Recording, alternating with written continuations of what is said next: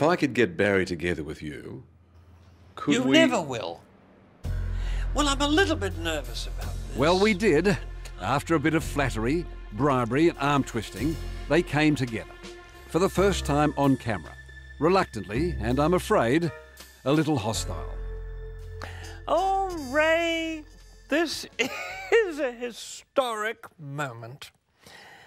I never really thought I would be in a studio with someone as lovely as you and someone as, quite frankly, irritating as you, Barry. Edna, you've said to me, that he's dysfunctional, that he's a sick man. I've never thought you were well. I've thought you've lived your life through me. I've been the famous one and you've been... Well, I'm going to use the L word now. You've been the loser. You are a loser.